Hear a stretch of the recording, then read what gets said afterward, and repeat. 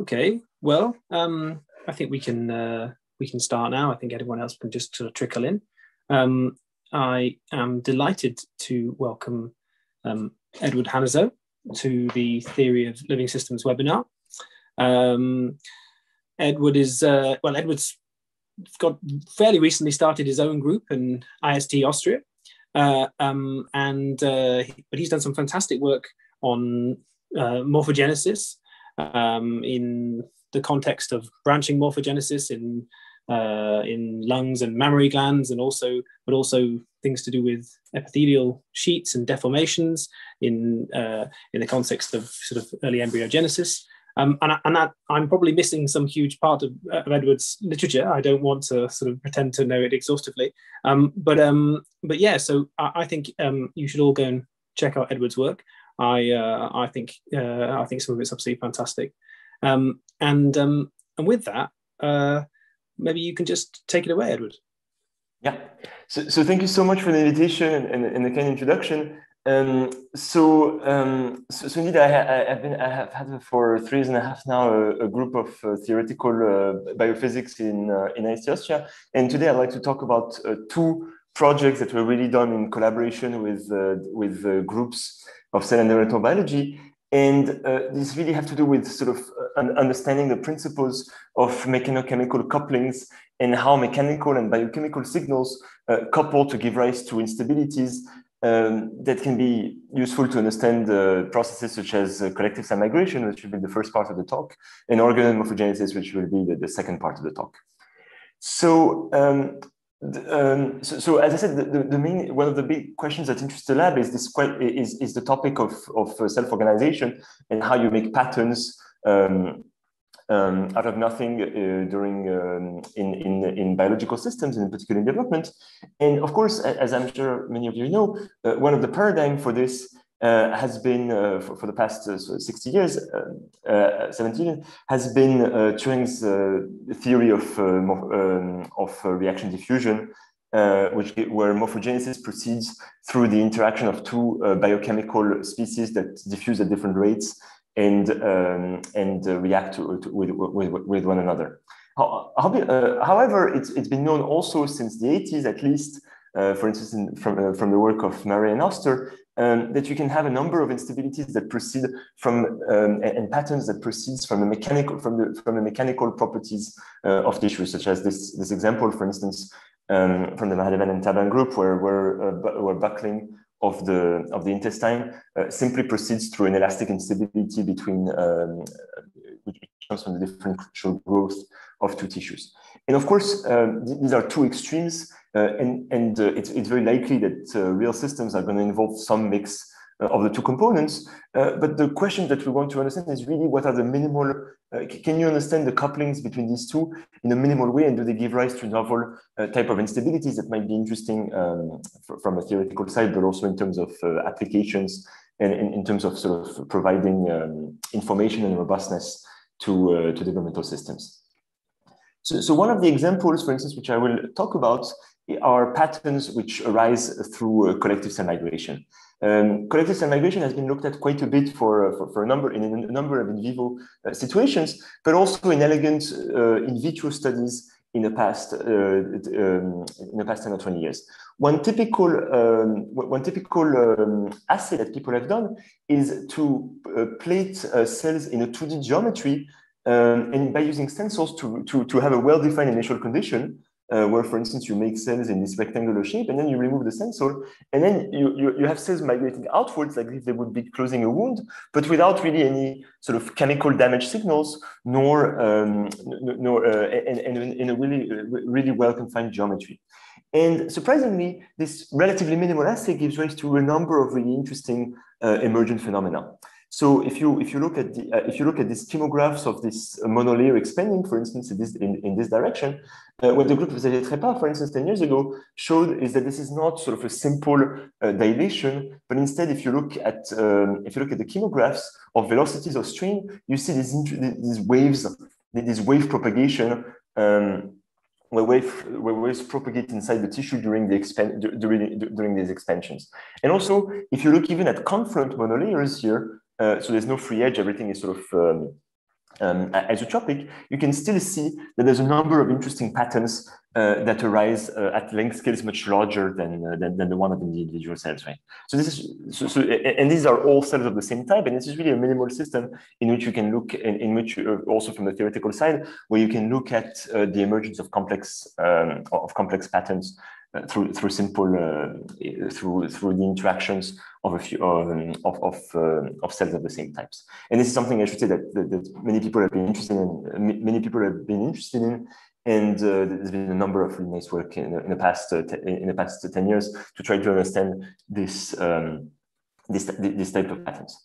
However, one of the things to note here is that this is all phase-conscious microscopy, right? So this is telling you something about the mechanical state of the system, the shape of the cells, but there's really limited data on the internal or the chemical state of these cells, right? They appear, I mean, on phase-conscious, of course, they appear as the same, but is that really the case, right?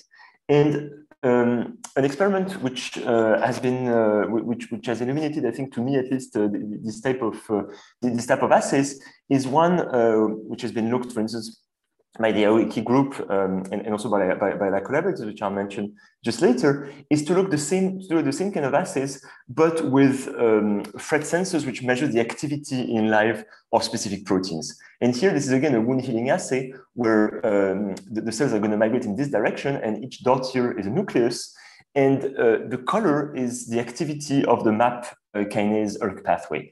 And why this one? Well, there's many reasons for this, but it's really interesting pathways because it's known to be mechanosensitive and also involved in force sensing, among many other things. So it's really quite an interesting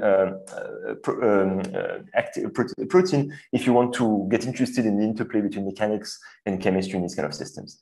And if you run the movie here, the really nice thing that you see, I hope that you can see online, is you see that spontaneously you self-organize into these complex waves, right? Rays of red that start from the edge of the wound and go inside the tissue, right? So there's clearly some biochemical patterns that are going on in the system. And again, you might think that this is a rather specific system, right? This is in vitro in 2D. Does this have anything to do with reality? Well, there's more and more in vivo situation where this happens. If you actually make a wound in a real mouse, this is intravital imaging of the epidermis of a real mouse, you also see waves of ERK that emanate from the wound. And it's been shown, for instance, that in other regeneration context or developmental context recently, you see these waves of ERK, directional waves of ERK with a finite wavelength that span through the tissue. So this really might be something a bit general, and intuitively you might think, well, these things are going these are directional, they're going from the edge of the tissue to the bulk. You could imagine that this sort of conveys information and for instance, telling cells where to go, where they should go in order, for instance, in this setting, to close a wound, right? This makes sense intuitively, but we really wanted to test this and to try to understand both the biophysical origin and the design principles of this kind of instabilities in systems.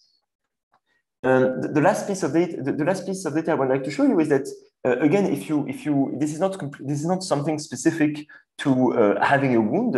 I showed you this movie before, right, where things are in bulk and you still have these interesting sort of spatial-temporal waves of density and velocity. But if you make, again, these ERK movies in a 2D setting, you see this, again, this really beautiful patterns of now isotropic waves which propagate in every direction in ERK. So this is really something that's not specific to free edges, but that really happens spontaneously in the system. And so before going further, I should really say that all of the theory I'm going to present here is the work of a great PhD student in the lab, Daniel Bokok, and all of the experiments have been done by a really talented PhD student, Naoya Eno, in Kyoto now, actually doing his postdoc in IST in the Eisenberg lab. And also, it was a really fun collaboration with the lab of Tsuyoshi Hirashima, who did everything on the experimental side I'm going to show in the next few slides. So the first question we had is, okay, so you get this information now, you can see that there's density and velocity waves, which are indicative of some mechanical components, but you also see biochemical patterns of ERK. And of course, one could be just passively downstream of the other, or they could be organized in a proper sort of in a proper mechanochemical feedback loop. And that's really what we wanted to dissect here. So the first thing that we did is to try to analyze a bit further this kind of instability, to try to measure at the same time both the chemical sensitivity of the cell, so ERK, and by Voronoi tessellation, for instance, mechanical information such as the area of cells.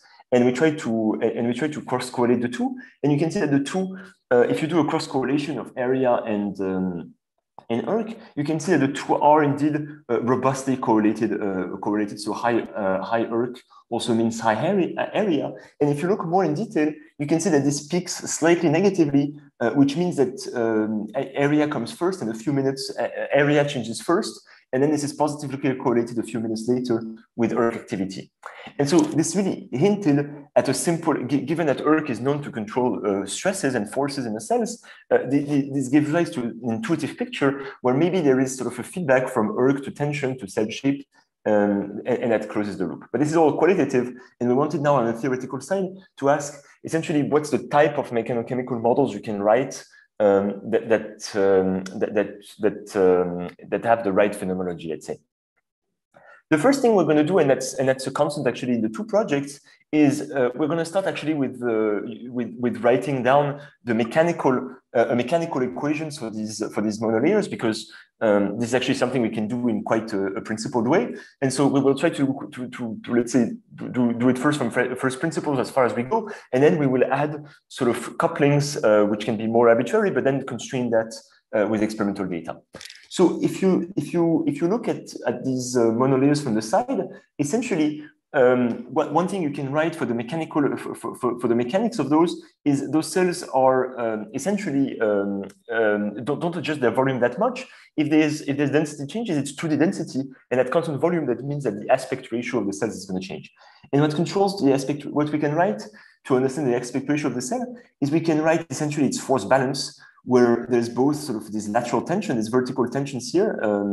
So this is under tension, and this sort of red thing is also under tension.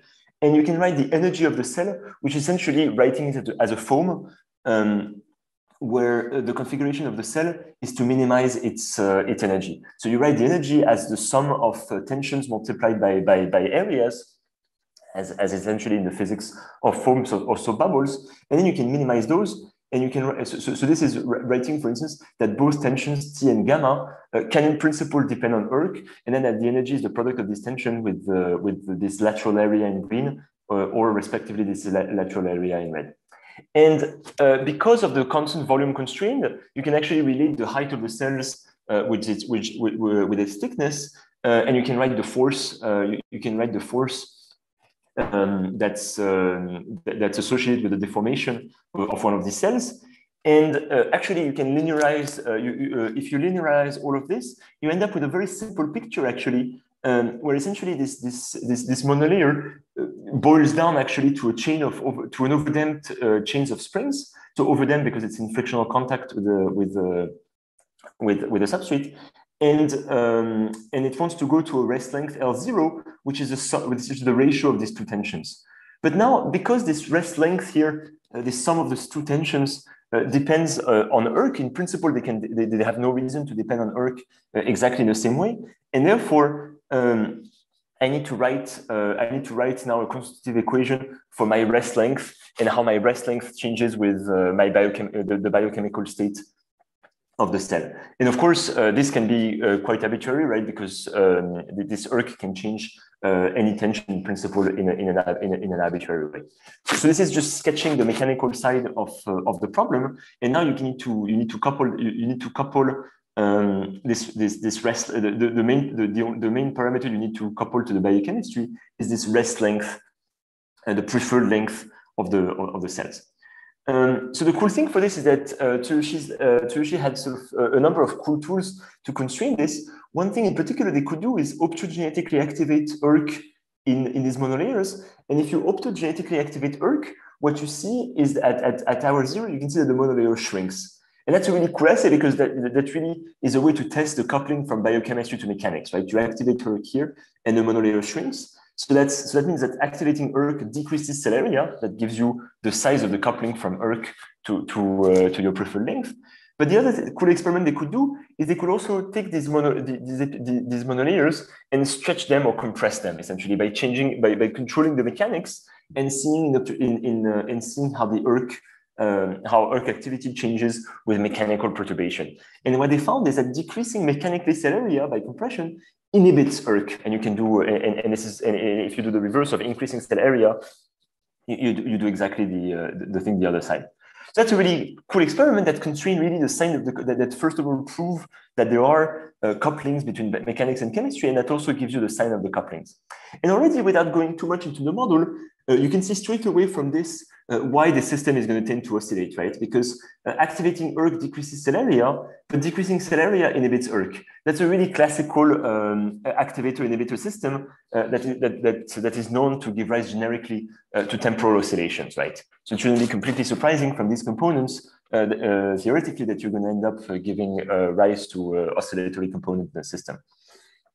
To do this a bit more systematically, you can actually write the simplest linear model, the simplest linear model for this, and essentially to the simplest, the model boils down to three equations. The first one is an equation on position, and that's essentially force balance. So this and that's on the cell position R, and that tells you that that's just an overdamped chains of springs where the rest length can change, where the rest length of 0 can change. Then you have an equation which relates the rest length to ERK, and we know that this sign is negative, so we can write a generic coupling alpha.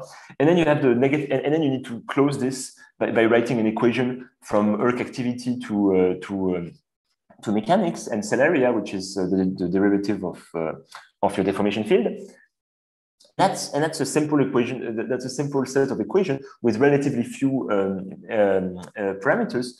Which can describe the system. And the cool thing is that all parameters are extractable from the experiments, as I'm going to show later. So if you analyze the system a little bit, what you see is that this has an instability, and interestingly, this instability only depends on the product of these two couplings. So alpha is the coupling from chemistry to mechanics, beta is the coupling from mechanics to chemistry, and if you crank the product of these two couplings above a certain threshold, which only depends on the 3 time scales of the problem, essentially you give rise to an instability that specifies both a finite wavelength and a finite period, which is cool because it's exactly what we wanted, right? We had an instability which both had a period, a temporal period, and a wavelength.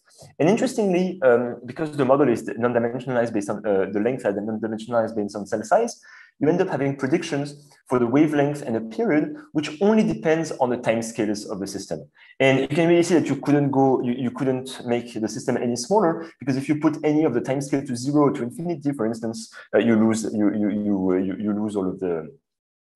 all of the interesting properties of the system.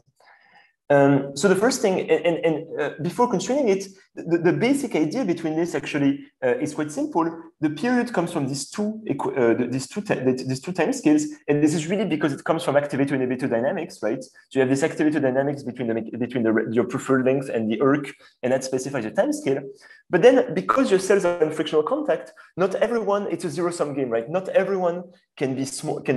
If you want to be small, then your neighbors have to be big, and since you have friction, that specifies a length scale, which is basically the length on which cells can contract given to friction in one time scale of your activator-inhibitor dynamics. So that qualitatively sort of theoretically makes sense. Now can we constrain that model? It turns out, yes. The cool thing, for instance, that we could see is that if you take this optogenetic experiment, this is essentially putting let's say a Heaviside function of biochemical activity, and you can actually, and what Daniel did is actually he could solve analytically the entire problem in response to an optogenetic activation, and from this you can see that actually the response is the response. So the cell is quite complex. The cell starts responding and constricting mainly at the edge, which is what you expect in the presence of friction, but then the strain field diffuses inwards, which is exactly here. So this is a displacement of the cells as a function of initial position and as a function of time. And you can see that they start sort of shrinking, but shrinking most from the edge. And actually, from this set of equations, you can fit them quite well to a linear model, and you can extract every you can extract essentially in one go every time scale of the problem. The time scale for ERK activation, the delay from ERK to the shape changes, and the mechanical diffusion and friction. And we get parameters actually which are consistent with what has been estimated in different ways with the rest of the literature. So now the advantage with this is that we can actually test it because our wavelength and the time scale were just dependent on this. So if you plug these numbers actually, you predict a wavelength which should be around 10 or 20 cents, and a time scale of the oscillation which should be between 1 and 2 hours. And again, actually, this is what was cool is that this was very, very close to the experimentally measured data in the absence of free parameters.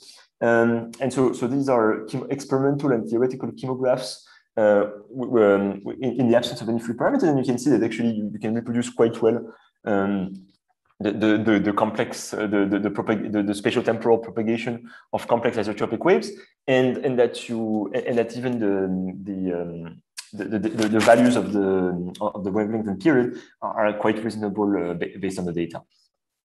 So this is the first part, let's say, on the biophysical origin of these waves. But one thing you might ask is, what are these waves good for, right? What are they doing? If you think back about Turing patterns, there's a clear design principles that you want to make patterns, you want to make stripes on your zebra, for instance, let's say. But here, what are these waves? I mean, why would you want to give rise to this constant sort of oscillatory pattern in waves? Well, in these conference systems, this might look a bit useless where there's isotropic, but as I said before, if you look at chemograph now of the monolayer in response to a wound, what I've showed you before, this is just a chemograph of the movie that I showed you before, the waves now become unidirectional and start propagating exclusively from the edge of the wound, right? And that's accompanied with with something that's also well known in the field, is that the monolayer polarizes on long distances. So basically, if you now look at the polarity of the cell, which is essentially if you take a vector from the green to the red, it tells you the direction in which cells are actively migrating. You can see that it's not only the edge cells which are going towards the wound, it's also cells which are quite far, millimeters away from the wound. How do you know those? Know where to go, right? How do they know to point towards the left, right? Well, if you combine these two, it's quite seductive, right, to think that that these two things are related, and that this might be a mechanism for information transduction. And actually, this was something that was shown in the past nicely by Aoki, which was actually if you make an optogenetic if you make a synthetic ERK wave, cells can migrate against it, which again validates really the idea that cells can read information from these ERK waves and migrate in the opposite direction.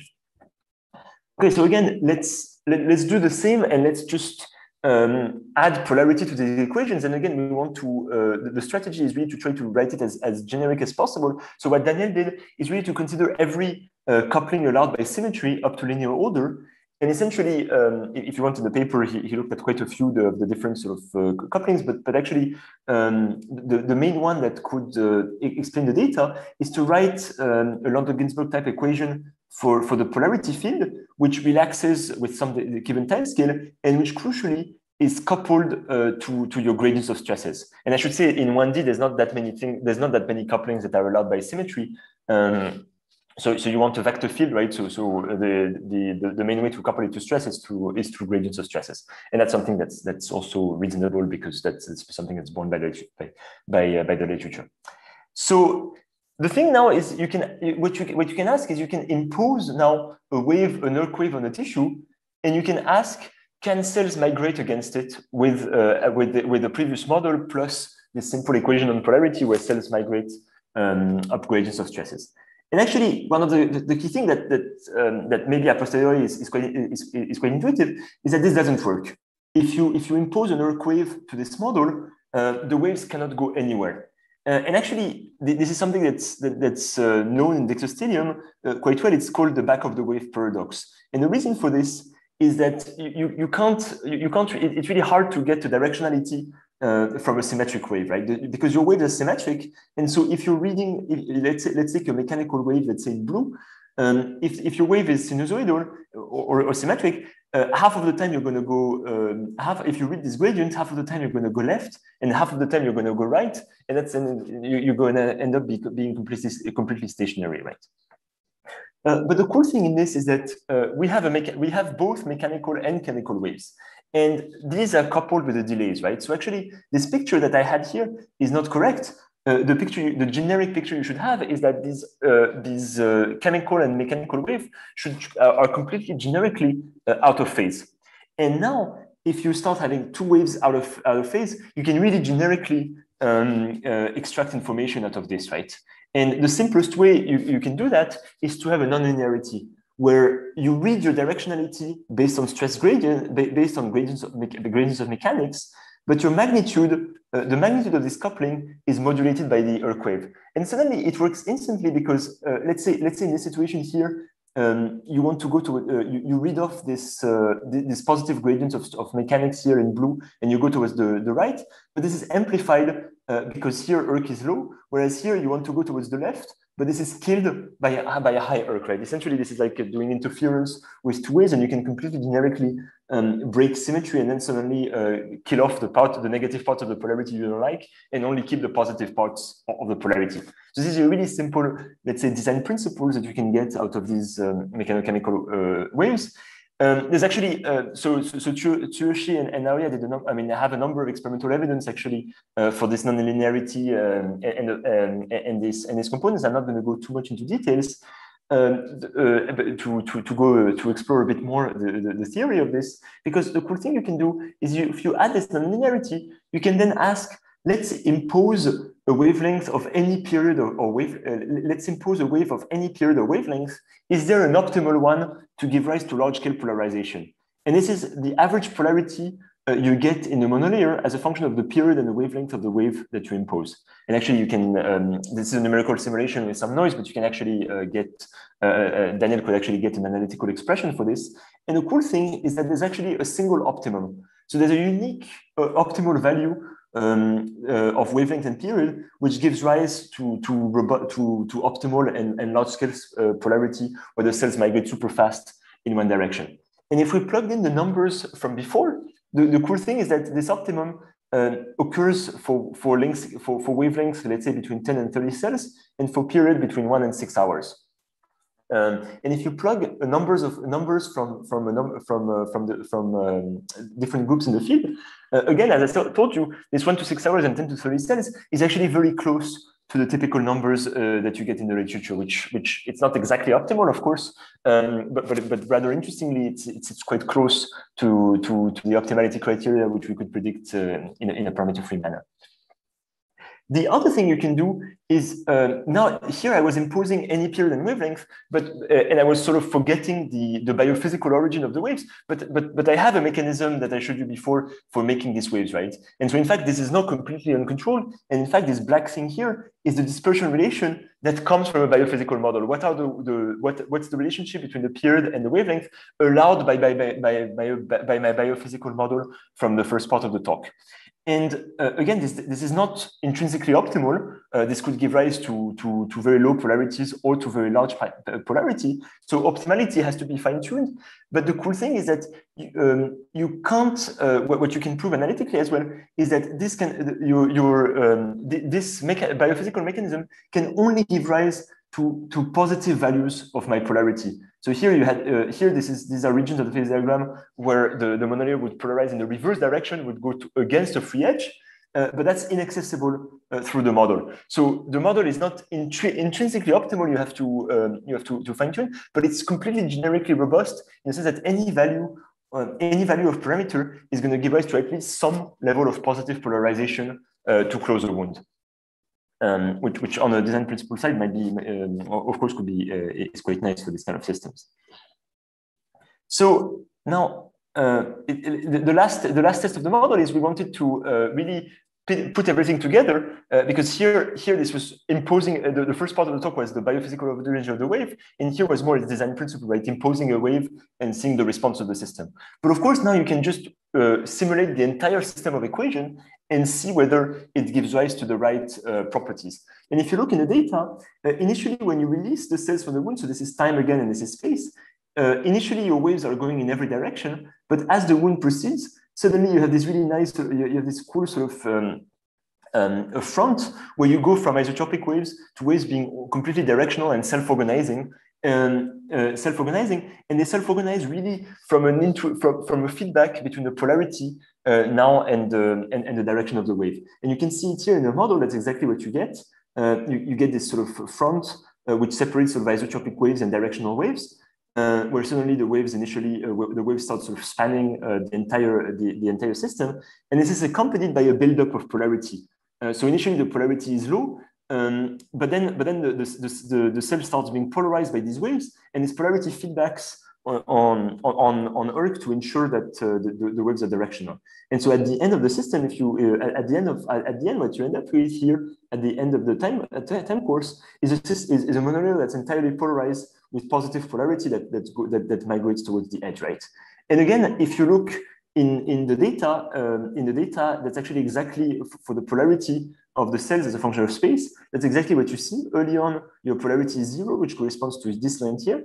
If you look at intermediary time point, Tsuyoshi and Araya found that the monolayer was polarized close to the edge, but not polarized in the bulk, which is exactly what you get here, right? Polarized towards the edge and not polarized towards the bulk. And if you look later on at 21 hours, everything is polarized equally, which is exactly what you find here at the end of the movie.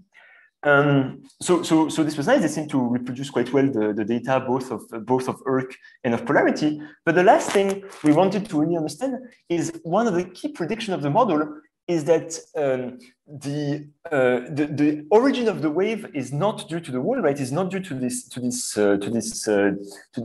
symmetry breaking, but it's just that the wound sort of uses the existing isotropic waves to surf on it and orient them. So what we wanted to do is we wanted to remove this coupling between stress and polarity and polarity gamma. And in fact, if you look in the biological literature, there is a molecule that does exactly this, which is merlin, which exactly has been shown to be mechanosensitive and to modulate polarity. So what Tsuyoshi could do is he could sort of do a knockout where he removed this coupling. So there should be now a situation where this gamma coupling is 0. And the prediction of the model is that the waves should still happen, but be non-directional. And in fact, that's exactly, if I run the movie, that's now exactly what happens. So if you look at the wild type, the waves organize towards the right, whereas in the Merlin, there's still waves and we measure them, they're at the same wavelength and period. However, now, if I run again here, these waves, you can see they don't break directionality. They don't become unidirectional, they just keep propagating in every direction. And if you look at wound healing, it's heavily impaired compared to the wild type, which is exactly what we predict. So again, if you go towards the schemograph, you can see that these waves now go in every direction, and that's exactly what you predict in a model where you put your gamma parameter to very small. So in conclusion to this the conclusion to this first part is essentially that we try to go, let's say, from the biophysical origin to these mechanical waves. To their design principles, and what we could show is that the spontaneous waves of density and ERK in monolayers arise really as an isotropic instability involving a feedback between ERK and cell mechanics, which is this first sort of cycle loop here. But then, as soon as you add, let's say, a free edge, this is co-opted by a second loop, which is not this is all a scalar instability for now, but now this is co-opted by a feedback between stress and polarity, which serves on these waves to sort of to essentially direct them in one direction and allow for large-scale symmetry breaking and robust polarization of the monolayers towards one edge. So the paper is if you want to read more, actually the paper the paper was published a few months ago. All right, so this is actually the first part of the talk, and now what time I have sort of 10 minutes, 10-15 minutes to go towards the second part. And the second part is similar in concept, in a sense that we want to understand the coupling between sort of mechanics and we want to understand mechanochemical couplings and how they give rise to patterns and shape, but now in the context of morphogenesis. And everything I'm going to show was a really fun collaboration with the lab of Prisca Liberali, and in particular, who is an expert on self-organization and organoid morphogenesis. And in particular, this is the work of two outstanding postdocs, Chutan Yang, who did all of the experiments I'm going to show in her lab, and Shirley Shui, who did all of the theory in mine. So what's the system we're interested in? The system we're interested in is intestinal organoids, and the reason they're pretty cool from theory of living systems of conference, I think, is that these you plate single cells. These cells make cysts, which essentially are completely isotropic, so they're made of cells which are all of the same types, and this starts breaking symmetry spontaneously. So from cells being all of the same type, some stem cells starts differentiating spontaneously, so you start making a stem cell region, which is very similar to what happens in vivo, by the way, which has all the same markers.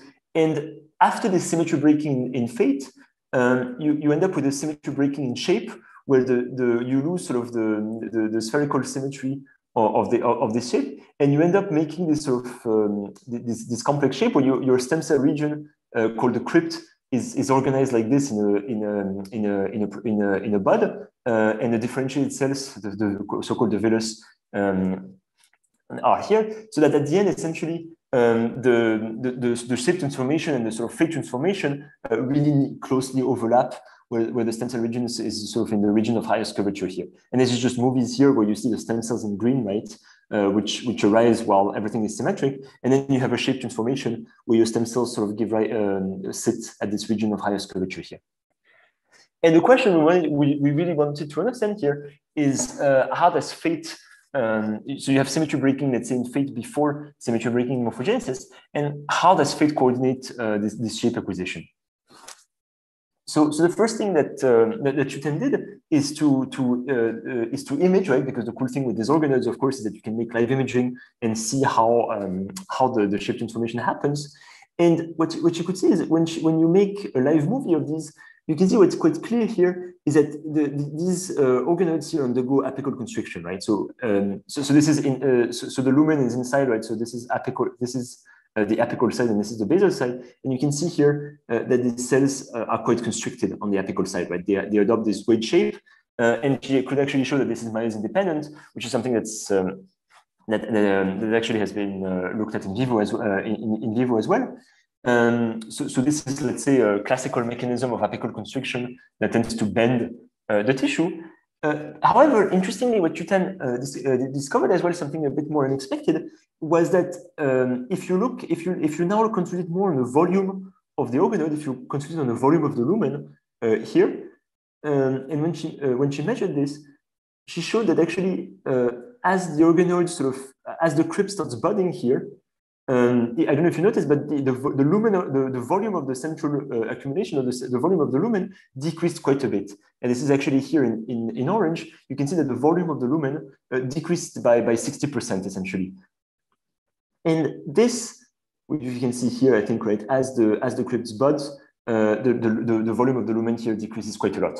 And here, this was interesting because this is a slightly different picture where this evokes more deflating a football, right? This invokes a buckling instability where you deflate a football and you increase the surface to volume ratio, and that would also, of course, tend to fold the tissue. And she could show that actually one of the reasons why this wasn't conspicuous at first is that the volume, it's not that the volume of the entire organoid changes, but rather it's a relocation of volume from the lumen to the cells. And so that's why if you measure the entire volume of the lumen, you might not see that. But sorry, if you measure the entire volume of the organoid, you might not see that.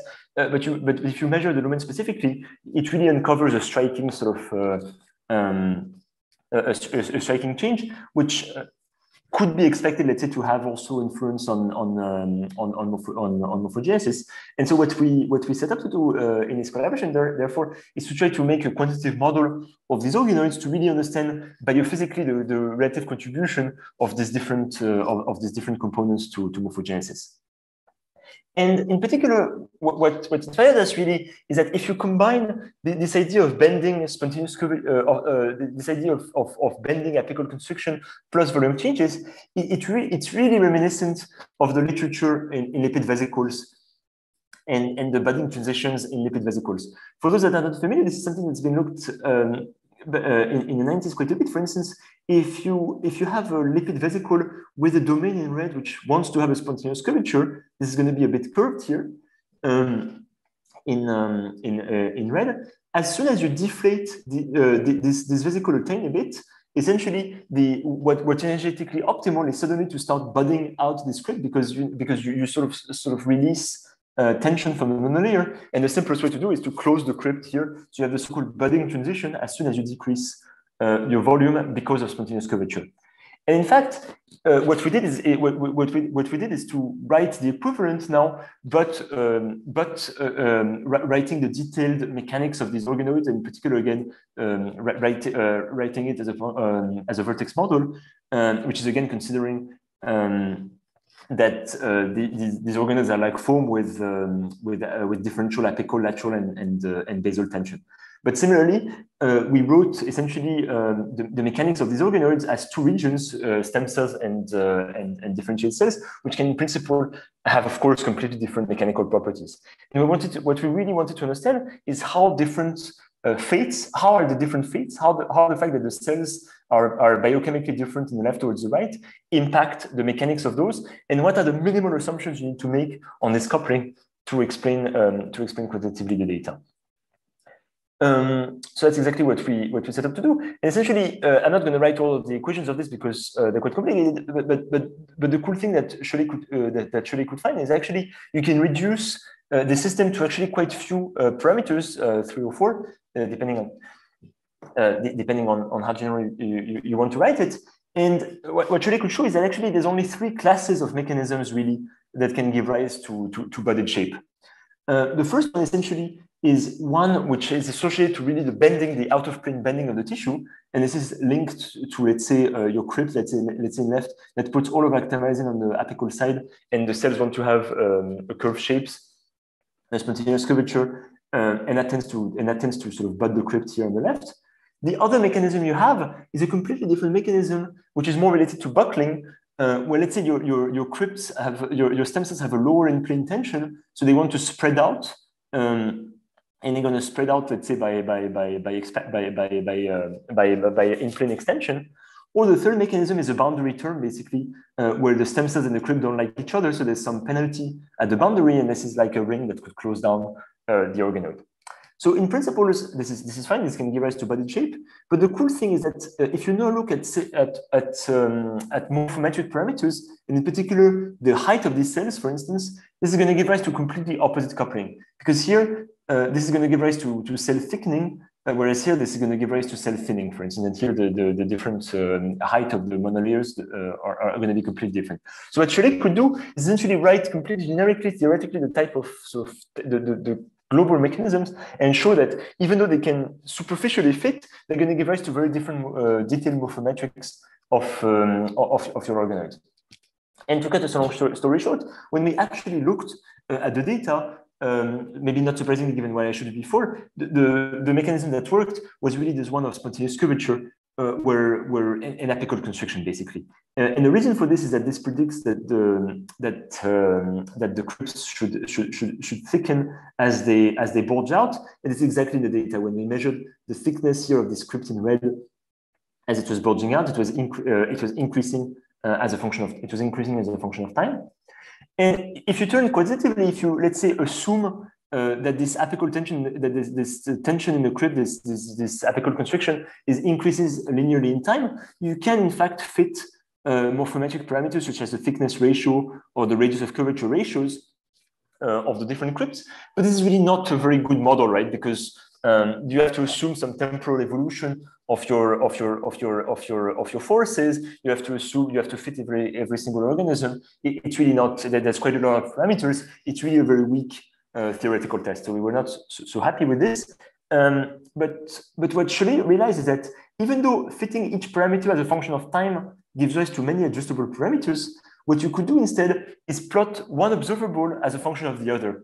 And what turns out is actually if you plot out one observable as a function of the other, for instance, the radius of curvature ratio between these two regions versus the thickness ratio between these two regions, actually Cholet suddenly could get super simple scaling laws between these two observables, where time and sort of for the evolution of the different parameters was were completely cancelled, and up to a single parameter essentially.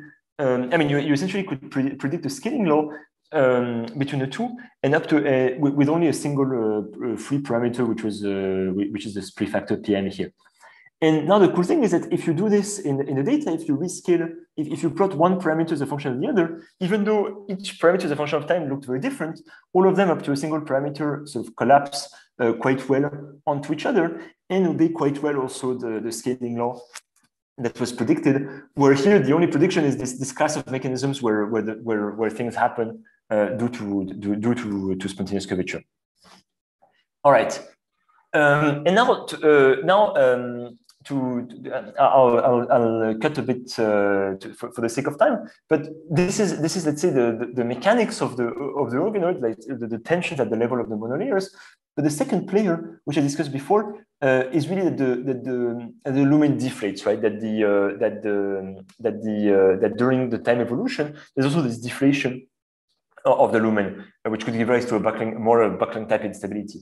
So what we did for this is what we did rather is to do a quantitative phase diagram where on one side he had, let's say, the spontaneous curvature, the forces in the crypt, and on this side was the deflation of the lumen.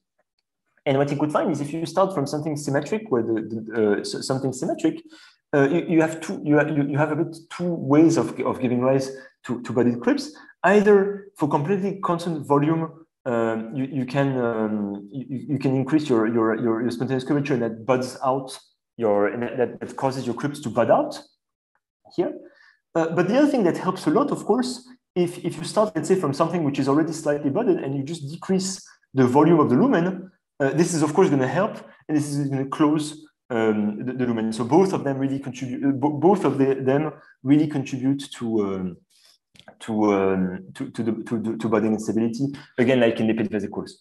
What was cool, however, is that if you, one thing that novel that showed up and what wasn't there in the diagram of lipid vesicles is here, for instance, let's say I have a budded crypt and I increase my volume again, I'm going to unfold my crypt. My crypt in red is going to reopen compared to volume, and that's what you expect for lipid vesicles. However, if you pass a threshold of spontaneous curvature of actomizing forces, you can increase your volume to infinity. You can increase your volume to infinity, and this is never going to happen. Your crypt is always going to stay closed, which is quite weird in lipid vesicles. And we showed quite a bit of theory of this. It's a proper phase transition. You can characterize it. I'm not going to go too much in detail.